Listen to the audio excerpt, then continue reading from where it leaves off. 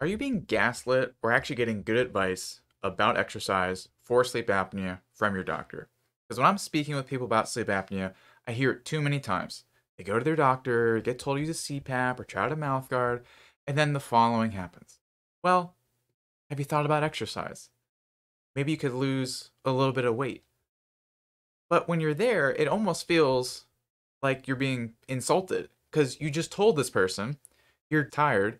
And the idea of even getting through a normal day, whether it's work or just things around the house, is nearly impossible.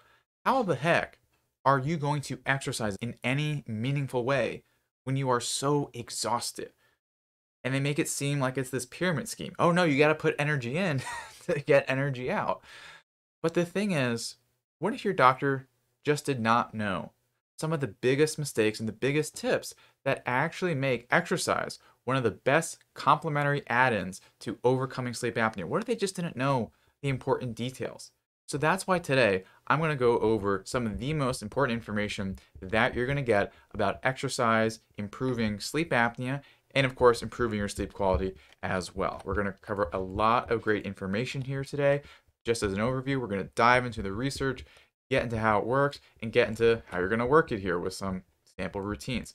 So we're going to look at what is known as a meta-analysis. It is the gold standard of studies. It's when they take a lot of different studies, and in this scenario, they took 9 randomized clinical controlled trials and combined the data to see what the overall picture is. It does not get any better than this level of evidence. And we're going to do everybody's favorite thing, which are forest plots. You have probably no idea what the heck that means, but that just means we're looking at the statistics and being able to see how things look overall. So this very first chart, don't freak out. Stop freaking out. We're not going to go into chi-square and all that. Just look over here. So what this means is the change in sleep apnea severity as measured by AHI. That was the number you hopefully got from your sleep study. If you have mild sleep apnea, you are somewhere between 5 and 15. If you have moderate, you're somewhere between 15 and 30. If you have severe, you're greater than 30. Now, when you look at these studies, exercise, on average, will lead to a reduction in your AHI by 8. This is great news because that is enough to knock you down one category. What I mean is to go from severe to moderate, moderate to mild, mild to no sleep apnea. Now, that's great by itself, reducing the severity of sleep apnea, but we want to look at as many metrics as possible. Now, this next one's really important. It's when we look at BMI, or basically just weight, because no one's changing their height in the course of these experiments. And if they are, we have bigger problems, okay? They are cutting off people's feet or stretching them out in some way, all right? So this is basically weight. What you can see, again, focus here on the black diamond, it's near 0. It's pretty much overlapping 0, and that means there was no change in weight. Now, if weight loss is one of your goals, okay, that may not be the thing you're looking for, but the point I'm trying to make is that you do not need to lose weight to experience a significant and meaningful reduction in your sleep apnea severity. You don't need to wait for that. You don't need to lose the 40 pounds before you're like, golly gee, I can sleep again. You get the benefits, and I'll talk about why in just a moment. We'll talk about how this all works. You get the benefits before the weight loss. And now the next few factors, we'll just sprint through them because they're not as important, but nonetheless, it increases your oxygen saturation levels, it decreases your sleepiness during the day, and also improves sleep quality. The first thing that we haven't covered yet is that combining aerobic and resistance exercise, that we'll talk about what that looks like in a moment, that is the most effective thing to do, is combining both of those, and I'll show you how in a meaningful way in a few minutes. And then, of course, I want to reiterate, you do not need to lose weight before you get the benefits. Okay, so how does this work? Great question. How does this work before we talk about the best timing and the best things to do? How it works is that when we're looking at some of the major factors in sleep apnea and how they relate to exercise, it's going to come down to your upper airway function, the amount of fluid and where it is in your body, I'll explain that one, your body composition, and also comorbidities. And we're actually going to skip body composition because I just told you that doesn't need to change before you see the benefit. And also, if you do lose weight, yeah, it's going to help with sleep apnea. Although there's other factors and more nuances to that, that's a separate video for a separate day. Upper airway function. Think about it. If you're someone who you're running or you're doing some cardio or doing some high intensity interval training, you're going to be breathing harder and faster.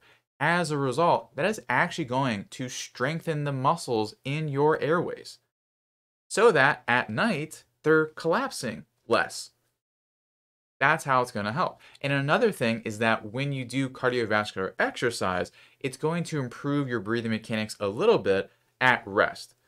What I mean is if you're huffing and puffing, doing cardio, you're getting your heart rate up, it will actually reduce the rate at which you're breathing outside of that because overall, your cardiovascular system, including your lungs and your heart, is more efficient.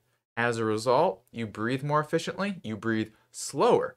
And when you have a slower breath, it's steadier, and that helps keep your airways open at night. Next, rostral fluid shift. Everybody's favorite thing to talk about at dinner time. Honestly, I don't think most people have heard of this ever once in their life. But this is simply referring to the shift in fluids in your body during daytime and nighttime. During sleep, the fluid in your body is going to go more towards your head because you're laying horizontal. During the daytime, it's going to go down into your feet. Here's where exercise comes in. If you're moving more throughout the day, your fluid is going to be more evenly distributed, such that when you lay down at night, it is not a big shock to your system, and especially your airways in this part, that there's suddenly all this new fluid here, okay?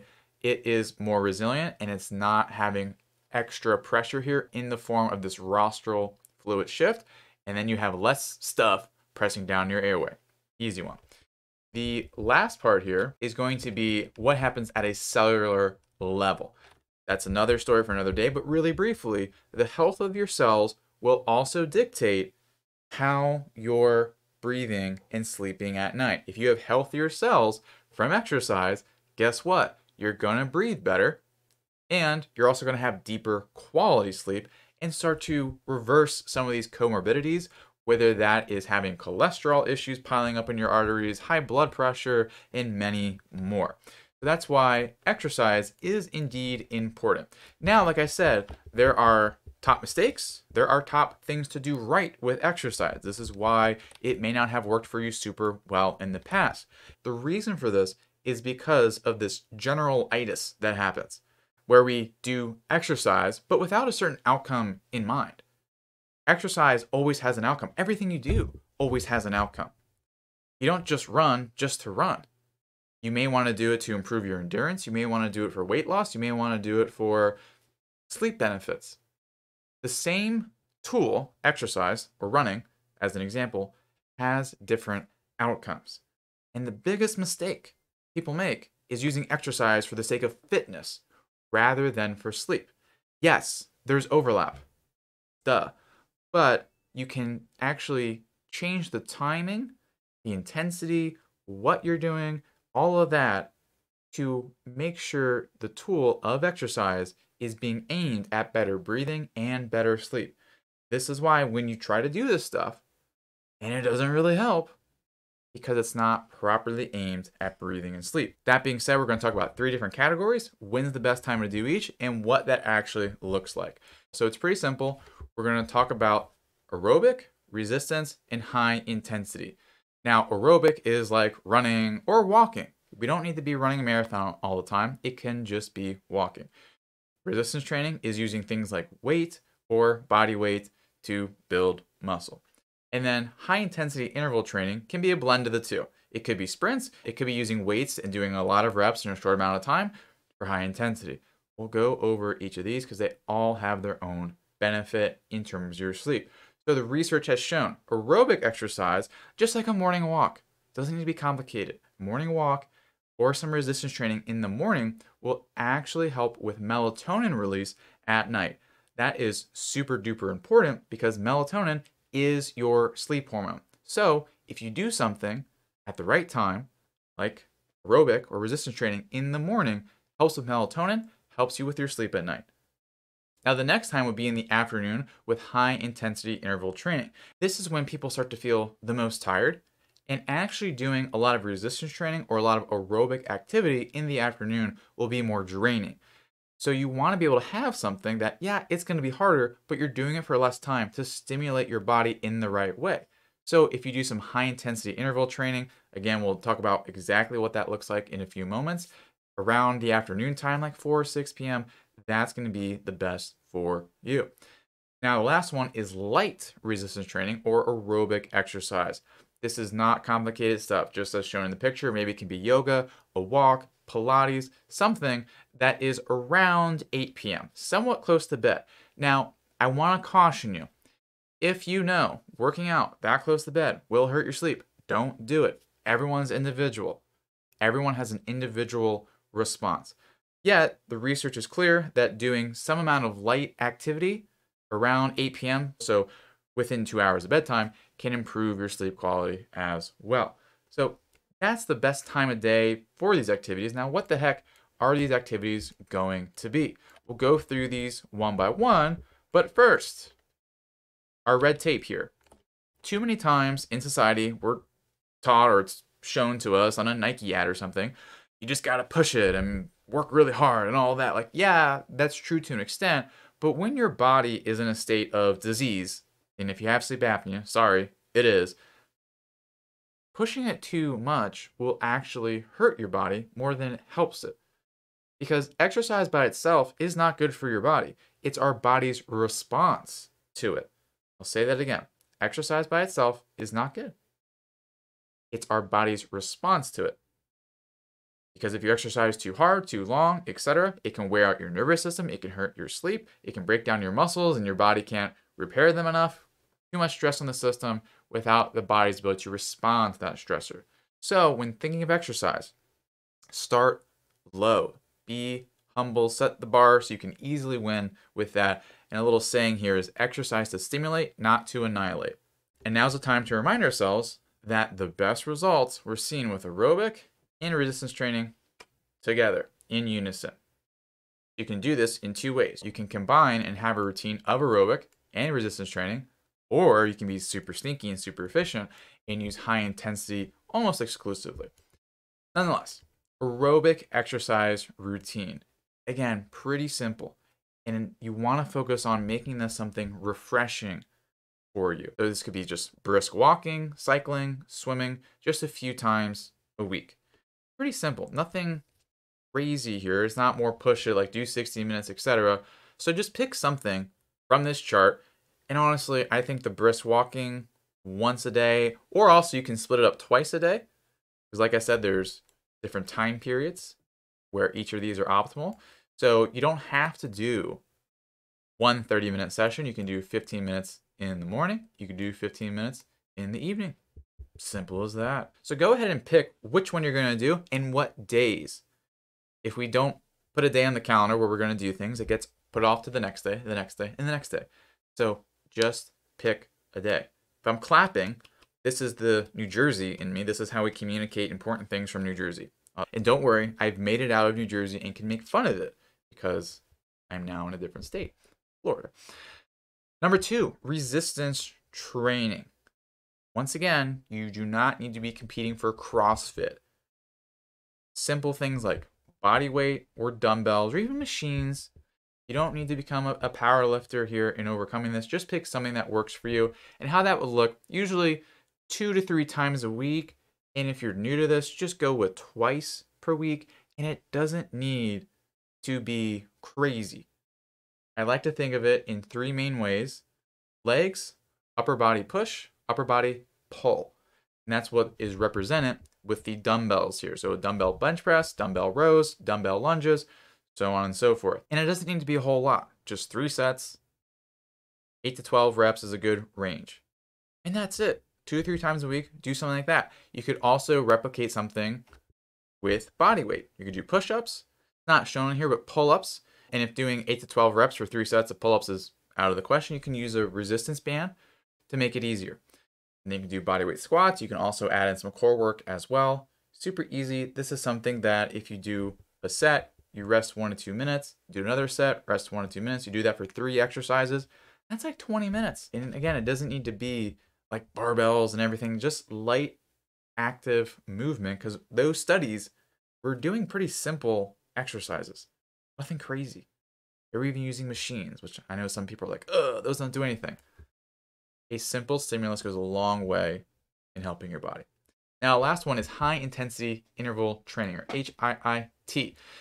And how this best works is picking something that really works for your body. Because I understand some of you may be 65, 75, and burpees is not going to be appropriate for you if you have knee issues, right? So picking something, whether it's jumping jacks or running in place and having your knees come up and hit your hands around up near your belly button, or doing mountain climbers where you put your hands like you're in a push-up position, then just bring your knees up that way. It's just finding something that really works for you. And one thing that's probably the easiest on the joints, unless you have lower back issues, is a kettlebell. Like a kettlebell swing could also be very helpful. Or you could also use an exercise bike if you have that available to do some high intensity interval training. No matter how you do it, how it would look is just 30 on, 30 off, and do that about like 4 times. Do that for 4 cycles, and then just do that about 2 or 3 times a week. Start with 2, and then over time, if you want, get up to 3 times a week. Now, how would this all work together?